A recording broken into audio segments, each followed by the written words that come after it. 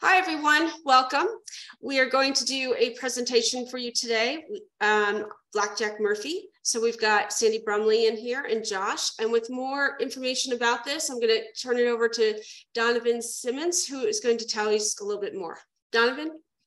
Thanks, Diane. Yeah, today we've got a presentation on the John Murphy lynching, a 139-year-old cold case. This was originally presented on June the 14th, but we weren't able to record it. And so we're recording it so we can get it onto a wider distribution onto YouTube. Josh Grotstein and Sandy Brumley, this is their third presentation to the Park City audience. Their prior offers were Tom Kearns' Rags to Riches Minor and the Park's Most Murderous Score, a story about the 30 murders committed in Park City during its first 20 years. That's quite a bit to cover there, yeah. Both presentations are available on the Park City Museum YouTube page. John and Sandy met in 2017 when Sandy moved to Park City, where Josh had been living since 2011. In New York City, they had both worked for various firms, including Citibank, where they nearly crossed paths. They both have M.B.As, Josh from Harvard and Sandy from Columbia. But they ask the audience today, please do not hold this against them. These days, Sandy is a peripatetic parkite. That's a bit of an alliteration there that I tried to get through. Working in many capacities for PCMR, Park City Mountain Resort, on behalf of the museum. He is devoted to the understanding, preservation, and promulgation of historical heritage of Park City. Josh is the CFO of a New York-based medical organization and, fun fact, claims to have driven up and down I-80 to and from Salt Lake over 1,000 times. Sandy is an obsessive compulsive disorder, Sandy has an obsessive compulsive disorder related to Park City history, while Josh, who claims to have been kicked out of his native California long ago for talking too fast and not surfing well, is obsessed about story structure and storytelling. These character traits have led them to collaborate on a fictional television screenplay recounting events related to today's presentation. However, their lecture today is all about the evidence that Sandy's deep dives into Park City's history has unearthed and some of the logical speculation that has grown from that evidence. Okay, Sandy and Josh, take it away. Thank you so much, Donovan. Thank you so much, Diane. It's a real pleasure to be here again today to kind of go through what Sandy and I both feel is a really wonderfully compelling piece of Park City lore and history. Essentially, did Blackjack Murphy really do it? But to start out, there is a wonderful podcast that I highly recommend to those of you history buffs out there called Hardcore History by Dan Carlin. Dan Carlin himself is not a historian. He will tell you as much, but he's probably read more books on history than anyone that you'll ever meet, and has one of the most wonderful podcasts recounting many epic events in history over the millennia. Gets very deep into it, editorializes at times, but is very profound and very insightful and very compelling. And the reason I mention this is because when Dan talks about his podcast, he will tell you he's not a historian, and it's fun to speculate about history, but that he always reminds you he's not a historian. Well, Sandy and I are not historians, but we, like Dan, like to speculate about history, and it's very fun to do so. And that's what we're going to do today with this presentation about, did Blackjack Murphy really do it? Next slide. So we have a gospel here in Park City that most of you know, that we hold these truths to be self-evident. Truth number one, Main Street restaurants are overpriced. Number two, traffic is getting worse and resort parking can be a mess despite the town's name, Park City. Vale is the evil empire, of course. It doesn't have to be said. And number 4, the fourth tenet of this 4-part gospel is that Black Jack Murphy killed Matt Brennan. And for those of you who don't know, those few of you who don't know what that means, let's go to a little video from the museum that will show you a little bit more about Black Jack Murphy. Well, I got no hope of getting justice in this mining camp. The vigilantes will see to that. Well, back in August of 1883, I saw that old prospector, Matt Brennan, snooping around. So I shot him clean out of his saddle right at the bottom of Iron Canyon. Brennan's dying words were, "Black Jack Murphy done me in." The 3 men that heard him grabbed their guns and they ran up to my cabin. Well, I realized I didn't have a chance, and so I snuck out the back and turned myself in to the sheriff, who locked me up in the county jail. Well, I reckoned I was safe there, but Park City's residents were in a rage, and as I was waiting in the jail for the judge to come, why, they kidnapped the train crew and fired up the engine, and they all came to Colville. Well, they all had guns, and my cowardly jailers, they turned me over to the mob, and that's how I got back here in Park City. Well, them vigilantes, they never waited for a judge. They just gave me a trial of their own, and they found me guilty, and they sentenced me to hang by the neck until I was dead. So that is the story of Black Jack Murphy told in a nutshell. Now, I have to say something before we move on and I turn it over to Sandy. Unfortunately, that is not Black Jack Murphy. The reason we know that is twofold. First of all, they did not have video in 1883, so that couldn't have been him. And number 2, Sandy, I looked into it. He was dead, so he couldn't speak like that. But so that's an actor. But thank you, Josh, for clarifying. And we'll now turn it over to Sandy to tell the actual story of what happened that was recounted there. Sandy, all yours. So yeah, you know, a lot of the facts we found related to this story come out of the newspapers of the time. Here on this particular slide, we've got the headline shot from the Park Record, which was the local Park City newspaper, and it's referring to a cowardly murder. This is announcing the murder of Matt Brennan in the Friday edition of the newspaper. You know, it's reporting certain circumstantial details around the murder of Brennan. It's clear that he was murdered. There's also some speculation in the newspaper about who done it. And so a lot of what we heard our actor just talking about in terms of you know, what happened, you know, for the Brennan murder, that was as reported in this newspaper. So what was known to have occurred, let's kind of look down across the 3 days between when Brennan was killed and Murphy was hung for the deed. So on Wednesday morning, this is when Brennan is shot. It's in Thaynes Canyon, right? If anybody here is a skier in the Park City Mountain Resort, it's right near the base of the Thaynes Canyon chair. As reported in the newspaper, Will Gorlinski and a guy named E.M. Wheeler were on the scene. They take his dead body into town, claiming that he was shot. Murphy appears later in town, so he's not sneaking away, and he's arrested. And the local sheriff wisely takes him over to Colville because there is no jail in Park City at that time. It's still just a mining camp. Town hall has not been built. And so the only quote unquote safe place to lock him up is in Colville, about 30 miles away.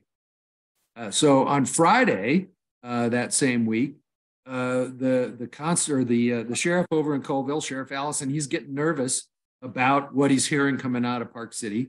And he actually takes Murphy out into a field near the Weber River for safer keeping. For whatever reason, by Saturday, he's decided that maybe things are calming down in Park City, and he brings Murphy back to Colville. That night, Saturday night, a highly organized team of 30 masked men from Park City hijack the Utah and Eastern Railway train, and they take it over to Colville. There's also a larger number here involved in Park City who secure the area around the Park City train station so that when this mob goes over to Colville to pick Murphy up and they come back, there's a safe environment for them to bring him back to. They break Murphy out of his jail cell. Anybody they find in Colville who sees them and witnesses this event, they lock him in the Colville jail, and they bring Murphy back to Park City by the same train. So it's estimated in the newspapers at the time that as many as 70 to 100 people were involved with this lynching. So Sunday morning, Murphy is found hanging from a telegraph pole on Main Street with a piece of notepaper shoved into his boot, bearing the number 77. And as reported in the newspapers at the time, it appears as though the 77 has been written by 77 different hands. So my personal interpretation is, this is kind of like the contract among the vigilante mob to keep it a secret and to lay claim to the justice that they've evoked. So what else was believed at the time? Kind of circumstantial evidence, talk around the town, as reported in the newspapers. It's reported that Murphy had visited the scene prior to Brennan's shooting. Wheeler reported that as Brennan fell off his horse before he died, Murphy killed me, Murphy killed me. This is the quote. Other circumstantial evidence from the newspaper, Murphy owned a gun of a similar caliber, and that somehow people knew how many bullets he had, and that he was one bullet down from his initial claim. So he'd fired a shot. That there had allegedly been, strong words exchanged between Brennan and Murphy when he came by for the visit. And then ultimately that in general, Murphy was not a very well-liked guy, whereas Brennan was. So how does that all shape up into a lynching? Well, let's move on. Generally considered to be, an open and shut case. Josh, you want to take it? Well, yeah. So basically, it seemed like an open and shut case. On August 21st, Brennan is shot in the presence of witnesses. All witnesses named Blackjack Murphy as the assailant. Case closed. Next slide. Or was it? As it would say in Dateline. Next slide. Enters Sandy Brumley in 2018. Sandy gets really interested in the history of what's going on this time in Park City and begins to do some investigations. And Sandy will tell you about some of those as we go forward. But on the next slide, some of the oddities and inconsistencies began to come to the fore here. And obviously, again, this is all conjecture. We want to kind of reinforce that. But there's some really interesting items that began to kind of percolate in both in terms of the details that Sandy was finding and some of the speculations that he and I were making as just kind of, just speculating what could have happened. For example, how could Brennan have seen who shot him if the shooter was hidden in the bushes and at the same time Brennan was shot in the back? So that was an odd one. Brennan apparently said that Murphy shot him, but if he was facing the other way and the shooter was hidden, how was that possible? Secondly, why weren't there any other witnesses? The Crescent and Comstock mine companies were very, very near and in full operation at the time. So one would assume with a loud report of a gun, there would be certainly people in the vicinity that could have seen this and witnessed this. And Murphy had multiple partners. Why weren't they there with him at the time? Second, next, why were Wheeler and Gerlinski trusted and not challenged or considered suspects? In other words, they come down the hill, they bring Brennan's dead body. They claim that Brennan told them that Wheeler done shot him in the back, and everyone goes on their word that basically they were there and they saw what happened, as opposed to asking the question as to maybe they had something to do with it, or maybe they knew someone else that could have been there. Next, if Murphy was guilty, why did he show up in town after the shooting and not run away? It's reported that Murphy actually just walks right into town, and if in fact he had just murdered someone, one would think that he might be on the lam. or trying to do something to make sure that he's not taken in by the police. Yeah, Josh, if I could just jump in at this point too. Yeah. As you and I were talking about this, back in the day when we first started looking at it, this was actually the question that you asked me that left me entirely stumped, right? If he was guilty, why did he turn himself in, right? He didn't try to run. And the more I thought on it and slept on it, this was the thing that caused me to start to say, oh, maybe it wasn't open and shut. And then finally, why was there a rush to judgment without a trial? What's interesting, going back in history, and Sandy and I presented this earlier in another presentation, there had been a trial of a murder, of an alleged murder, of an alleged murderer several years before. And the Park City had allowed the legal system to go forward. In that case, the fellow was caught after a long chase by a police officer who happened to be the father of the fellow who'd been killed. He was brought back to Park City for justice. He was tried, found guilty, but that was overturned twice, and he was eventually let go on technicalities. So there had been precedent for a murderer or murderers to have been tried by the system within Park City. Why was it this case at this time, for the first time ever, that they decided not to let the system run its course, but instead took it into their own hands in the town and lynched a man? Right. Well, you can also conjecture that had that happened in our town when we were there, we might feel frustrated, right? We went through the legal process, and here's a guy we all know is guilty, right? But in the case of this other case, he's not brought to justice. So that would be kind of probably part of the rising tension in the town related to this now current event with Brennan and Murphy. Exactly. All yours, Sandy. All right. So another interesting thing to learn about as you dig into Brennan's background is that he was a member of a secret society called the Oddfellows, which was a very popular organization. Now, today we call these organizations fraternal organizations, and there were many at this time and throughout the history of Park City.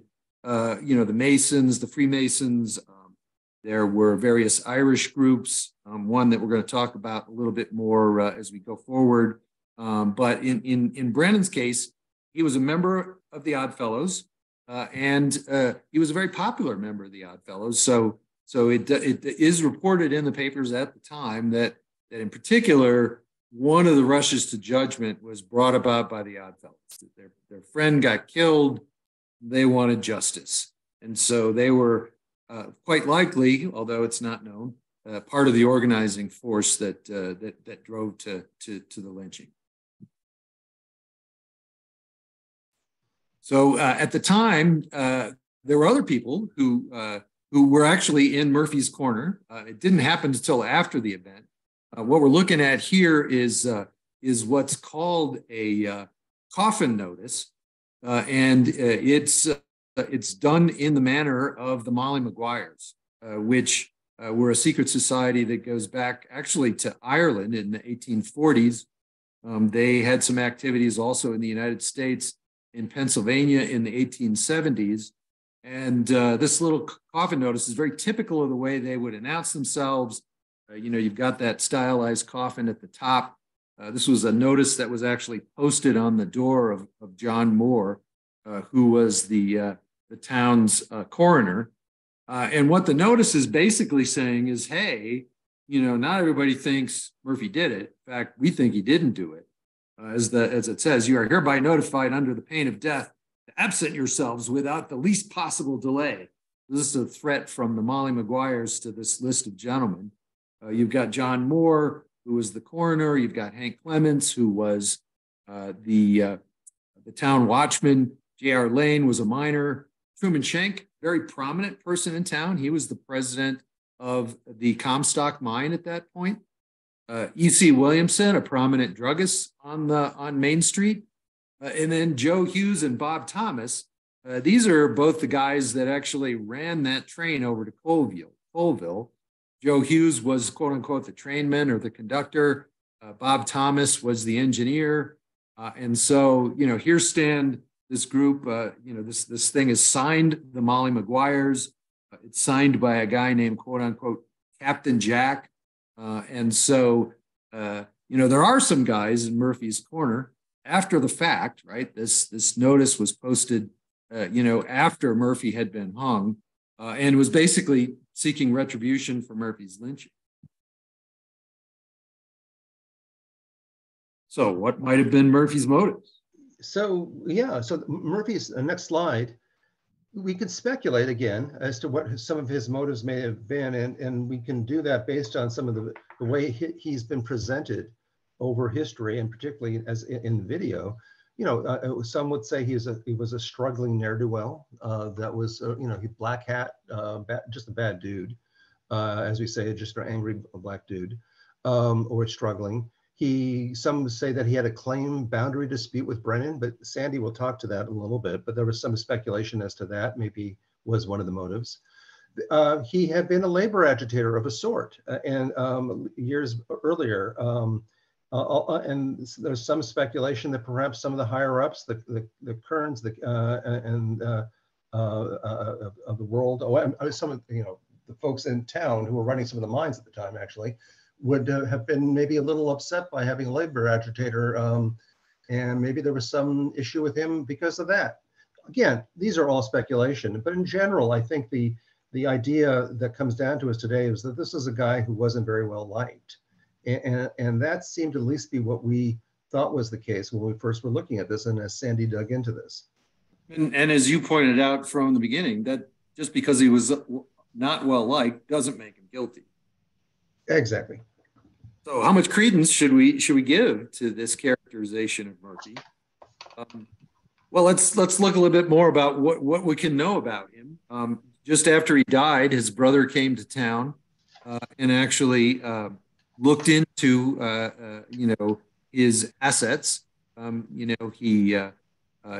hired some asset surveyors, and basically you can find in the probate records this list of claims that Murphy owned.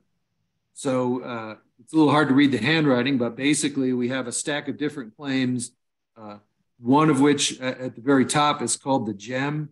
And that claim, Murphy's portion of it, he owned like a quarter share of the claim. So his portion of it is worth $300.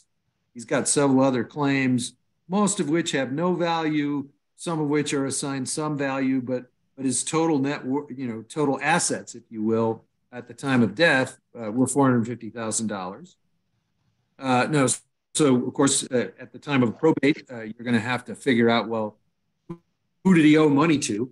And also in the files are bills and loans and other outstandings that exceed this $450. So he was not a person who had a positive net worth.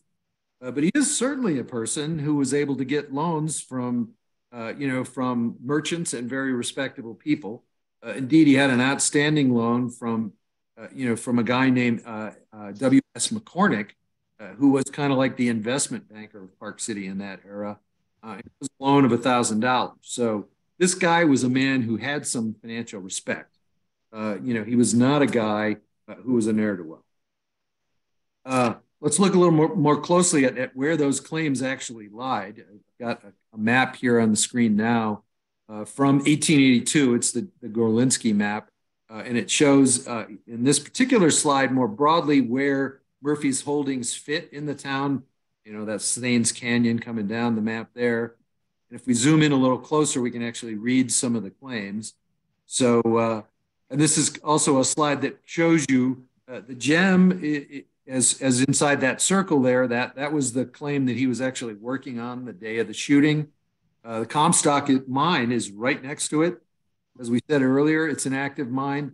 The Crescent mine is just across the canyon within visible sight. Down the canyon a little bit is a mine called the Minnie Wheeler.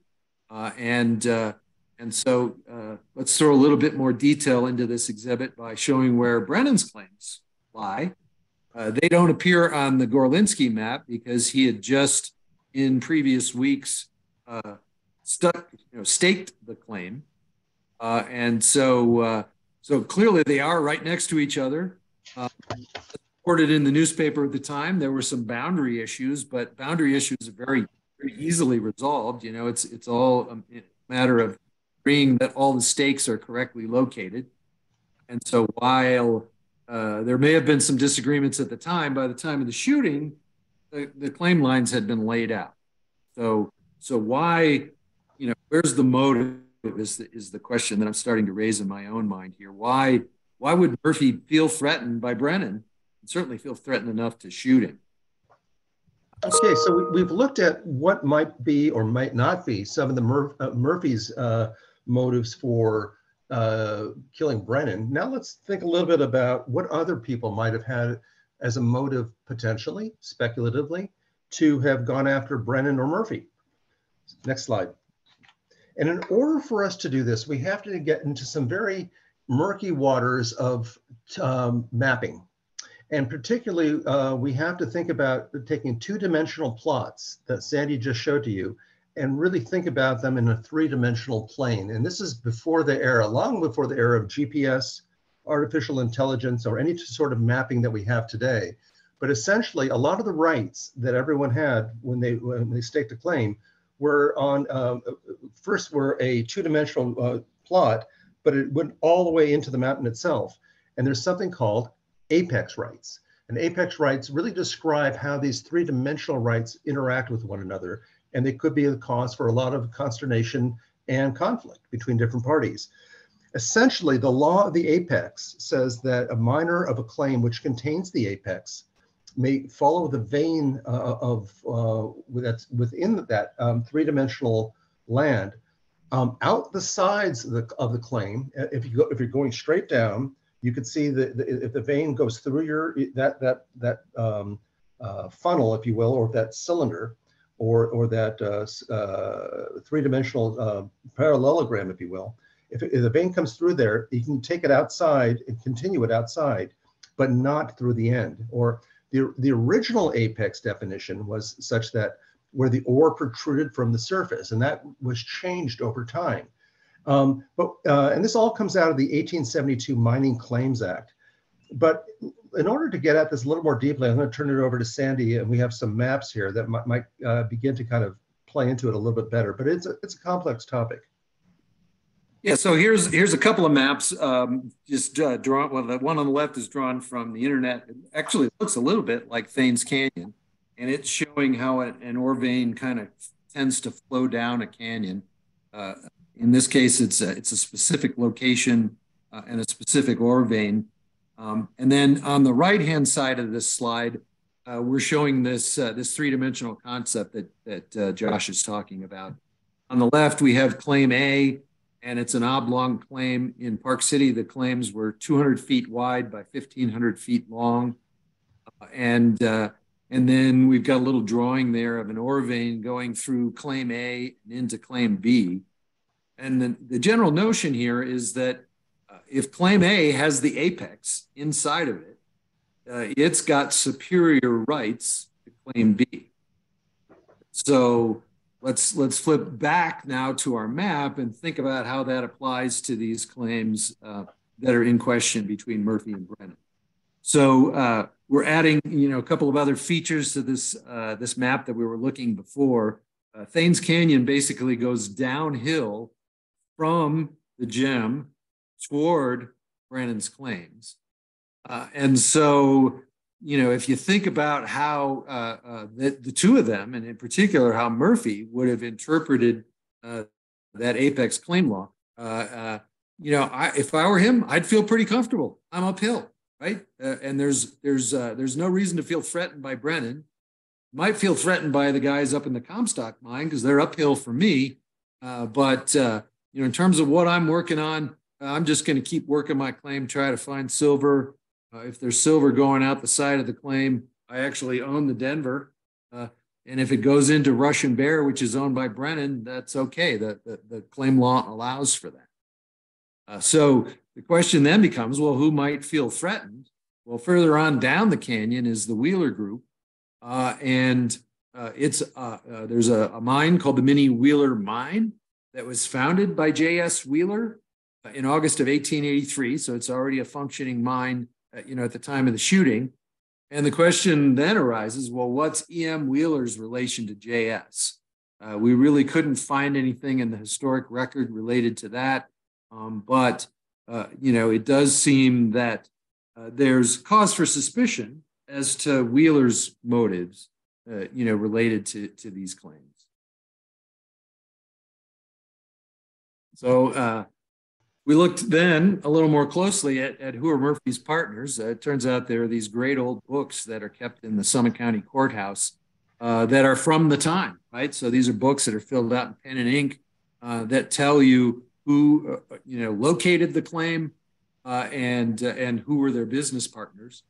And so what we find when we look at all of these claims that turn up on Murphy's probate is that he was actually the locator, right? So he was the minor guy that was figuring out, where do we want to stake a claim? How are we going to follow up on it? There's a guy named Michael Welch who appears to have been his financial partner. Two other guys, Patrick Griffin, Patrick Brennan, and James Duffy. They all had shares of this claim. And then as we think about from there, who benefited from Murphy's death, what we see in the paper record is as of 1890, there's actually some business activity between Truman Schenck, who one of the guys on the Molly Maguire's notice, and James Duffy, who's one of Murphy's partners. What happens at that time in 1890 is that Duffy had obtained Murphy's claim based on an unpaid labor bill, that Schenck and Duffy market the claim to investors, and that ultimately the claim becomes part of the D&M Mining Company with James Mara as a partner to Jim Duffy. So there are people benefiting from the absence of Murphy, and at the same time, there's nobody really, looking at those Brennan claims, into the future. So this is actually a map of a later date. It's the 1902 mine claim map that Gorlinski drew. And we can see inside that circle, which was formerly Murphy's holdings, the holdings have been divided up. Some of those claims were sold to the Silver Bell Mining Company. The others are being operated by this D&M mining company that its former partner set up. And the three white claims there in the middle, those are the Brennan claims. Nothing to follow up on. Doesn't seem like they're very sweet looking claims. So all of this, to my mind, begins to suggest that, or at least leads us to ask the question, what was Murphy's motive? Did Murphy have a motive for killing Brennan, or did somebody else have a better motive? So, but wait, there is more. And so next slide.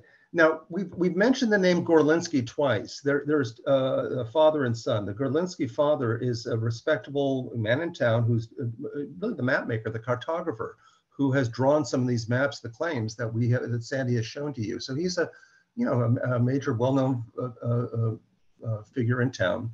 His son is one of the two fellows who, as we mentioned earlier, along with Wheeler, brings Brennan's dead body off the mountain. Now, what we find interesting when you look at, there's a obituary notice from 1901 that states that the younger Gorlinski, the one who brought Brennan's body off the mountain with Wheeler, he basically died in 1901 and had moved to Mexico, it turns out, before the end of 1883. Now, the murder takes place in August 1883. He leaves Park City and goes to Mexico, apparently never to return until his death. And yet he has a very, well-respected father in town.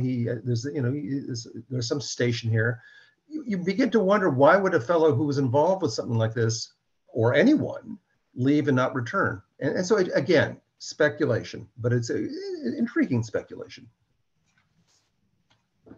So let's talk a little bit about the Molly Maguires. Who were they? Here's a picture of some Molly Maguires in Ireland that are from period Irish newspapers, and another example of one of these coffin notices. And so, the question that really is intriguing to Josh and I is, these people, they posted this notice on the door. They claimed that they were going to string up the people that lynched their brother, John Murphy. Why did they suddenly fall silent? What caused that to happen? And so, there's newspaper reporting at the time that, this gang, this 77, there's not just this single piece of paper that has the term 77 on it. There were threats made in the town at the time by people who called themselves the 77, that people should be silent or suffer further retribution. So there was a lot of under the cover, activity in the town that sought to silence this supporting voice for John Murphy. So now let's take a reset. Like normally when you're watching a baseball or football game in the third or fourth quarter, they reset and say how many timeouts are left and what the score is and what's going on. Let's reset our story so far, at least from a macro perspective, and look at the mood in Park City, or what it might have been, what we can speculate the mood might have been in 1883 in that August period. As we mentioned, there had been this prior murder, the Welcome trials. Welcome was the fellow who was tried for the murder that we talked about earlier, and there was the federal and state system. Eventually, he was let off on technicalities twice. So that didn't sit well, we believe, with the people of the park way back when, who were seeking justice for one of their own being killed. At the same time now, Matt Brennan is just shot by Blackjack Murphy.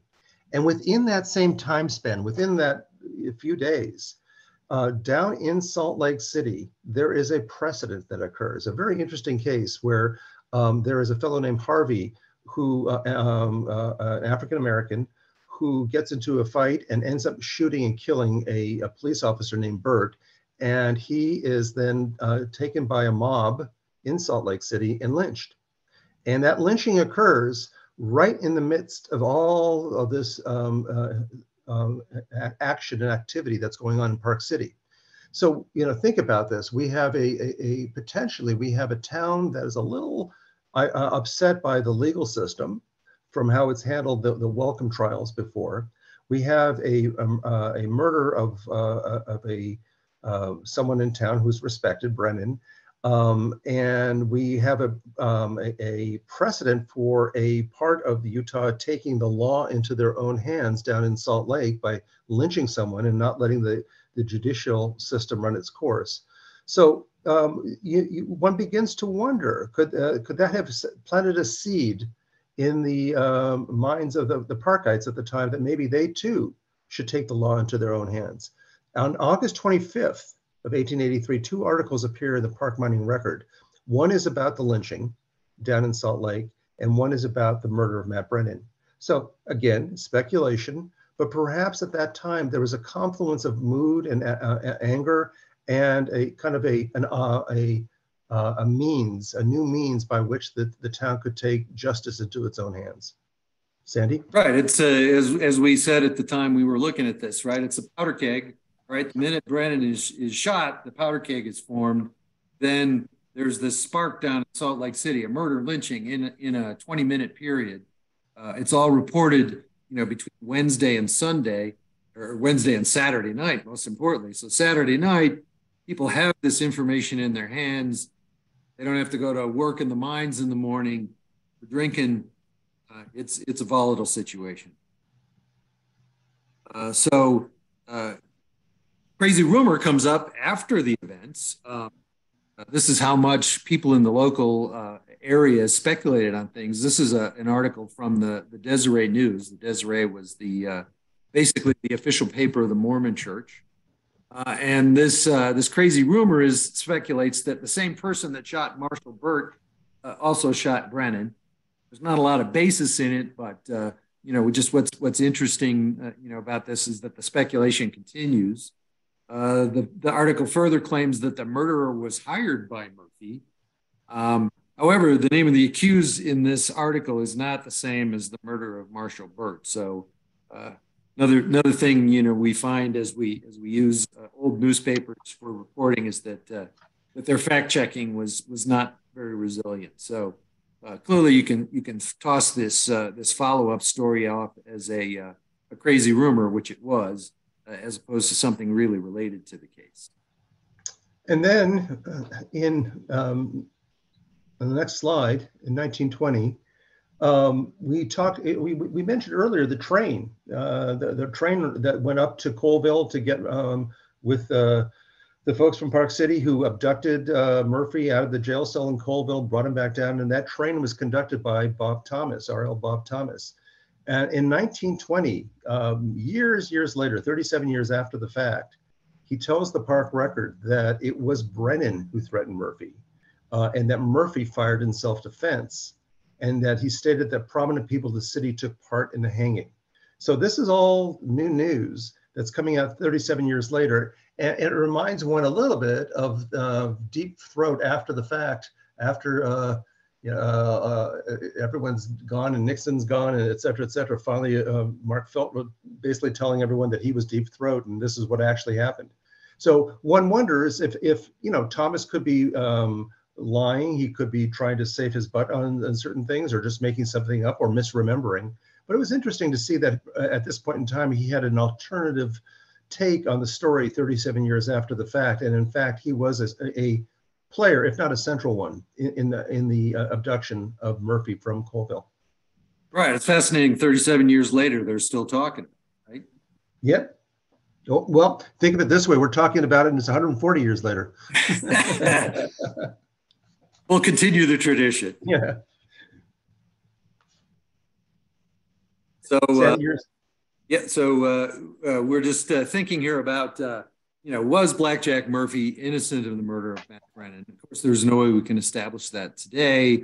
But what's clear is that at the time, there was no well thought out trial, no presentation of evidence, chance for Murphy to speak for himself in front of an impartial court of law. I think where Josh and I come down after having looked at this repeatedly is that, there's some cause for reasonable doubt. Can we say definitively that Murphy didn't do it? No, but we can certainly speculate that there's a fair number of other people who actually benefited from the murder of Brennan, who clearly were not Jack Murphy. He was gone. And that, that there may have been others that had better motives.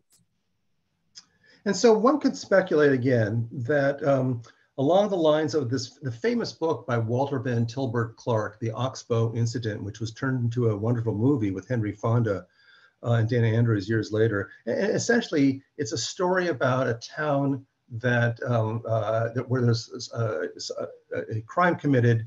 The town forms a posse. The town finds people on the road out in the desert near them.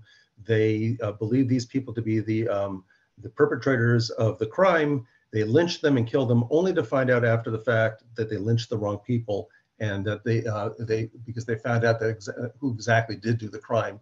And so, because they did not let justice do its course, because they did not follow the law and took the law into their own hands, they end up with the guilt on their hands for having killed people who were innocent. Now, again, speculation, but one could posit an alternative scenario whereby once upon a time in Park City, frustrated with what was perceived to be a weak and ineffective judicial system, the people of the park took the law into their own hands and enacted vigilante justice that the entire town boiled over with rage. And then after that, they went silent and kept it to themselves, omerta. They did not say a word about it. And they may have killed the wrong man. Now, again, this is speculation. This is our once upon a time in Park City narrative. But it's fun, as Dan Carlin says, it's fun to speculate about these things, and we're not historians. Now, and actually, Josh, if we were writing a screenplay about this, wouldn't it be more interesting if the wrong man did get killed? Well, that's certainly what makes the Oxbow incident work. So finally, on the next slide, and maybe the second to last slide, we know a few things. We know who shot JR. That's been solved. We know who killed Laura Palmer. I've been watching Twin Peaks again, and we actually do know who killed Laura Palmer. Kaiser Sose, also solved. But who killed Matt Brennan? Maybe that's unsolved. Who knows? The last what we'll leave you with is, what do you think? Based on what we've said, based on the information here, be curious to hear what you guys think. But for us, it's an intriguing thought experiment. But again, as we said throughout the presentation, it's all speculation. And that's what we have. Questions? Well, thank you. Yeah. First of all, I just want to congratulate you both on the level of detail that you put into this, particularly Sandy. I know you spent a lot of time researching this, and there's a lot of work gone into developing this story. Well, that's my obsessive compulsive disorder. Right. Yeah, I know all about that. Yeah. Well, that's good. It benefits Park City and the history. It's but there's a couple of questions that came up at the time. One of them was on the 777 note. Was that what was the sort of significance of that? And was that what role did that play, if any? So the newspaper reporting at the time, several papers mentioned the existence of this funny little note paper. One of them went into considerably more detail than others. It's funny. The first interpretation was that they held the piece of paper upside down and they thought it said LL, which they speculated stood for lynch law. But that was only one of the newspapers. Others, correctly interpreted the 77, and there were follow-up conversations, right, about the mood of the park after the lynching. How there were two competing camps, there were two schools of thought around who done it, how the town was still, quite a bit of a kettle on the boil and ready to explode, and that there was further action, if you will, further threats coming from a group that called themselves the 77. So it does appear that it was more than just that piece of paper, that the piece of paper somehow represented the vigilante mob. Yeah. Okay. Another question I had is the Oddfellows group. It seemed from what you said that they were sort of the main force instigating or blaming Murphy for this. What was their sort of role in Park City at the time? Were they this like a senior group, or was this a kind of more working men's group? Or how did they have such influence, I guess, to rile up the rest of the people that go after Murphy? Good question. So at the time, Park City was full of what were called secret societies. Diane's familiar with them, I know, as fraternal organizations, but in that era, they were called quite specifically secret societies. They banded together the different societies. They created a building in town that was called Society Hall, which is where they would hold their chapter meetings. And so the Oddfellows was one among probably 10 or 15, Woodsmen of the America, the Freemasons, and like fraternal organizations at college campuses, each one had sort of a different culture. The Oddfellows was one of the larger groups, and clearly, Mr. Brennan was very popular amongst the Oddfellows. Reading the tea leaves, thinking about how the Molly Maguires came to bat for John Murphy, he was apparently in that other group. And it kind of fits that notion of him being an agitator, him being seen as an agitator, because indeed that's what the Molly Maguires were. They were a little bit more of a union workforce, right? and they stood against the oppression of Irish people in particular by farm owners and mine owners. And so, it would appear that these two guys were in rival secret societies, and it's certainly possible that, the Oddfellows kind of whipped themselves into a lather, between Wednesday and Sunday, and that he drove the process. One other good bit of fact that's from that era is that on Thursday night or Friday night, there was a wake held for Matt Brennan, where the Oddfellows organized the event, and the president of the Oddfellows spoke, at his funeral. So, another perfect time for, to envision that, that this group of brothers, got excited and wanted to avenge the death of their brother. Hey, Sandy. Oh, Yep. Just one question. I had for you. Do you think the people who built Society Hall saw the irony in the fact that these were supposed to be secret societies? I would think that you would not be building a Society Hall if you wanted to be secret, but I guess secret means something different back then. Well, it wasn't a secret that the societies existed. They had ads in the newspaper about their balls. Okay. But, so how does a secret society operate? It's got secrets in amongst its membership that could be, anything related to, most of them, as Diane loves to point out, they had other, good social causes, right? They founded insurance companies to take care of their own. When someone from the Oddfellows died, they would pass the hat and give some money to the widow. Usually not enough to survive, but certainly enough to sort of tide her over, with the loss of her husband. So the operations that were secret were amongst the guys, but they were quite public about the fact that the organizations existed. Got it. Another quick one. You sort of raised some suspicion about the younger Gorlinsky, I guess, going off to Mexico shortly after. Was he? Do you know if he was a member of the Oddfellows? Did that?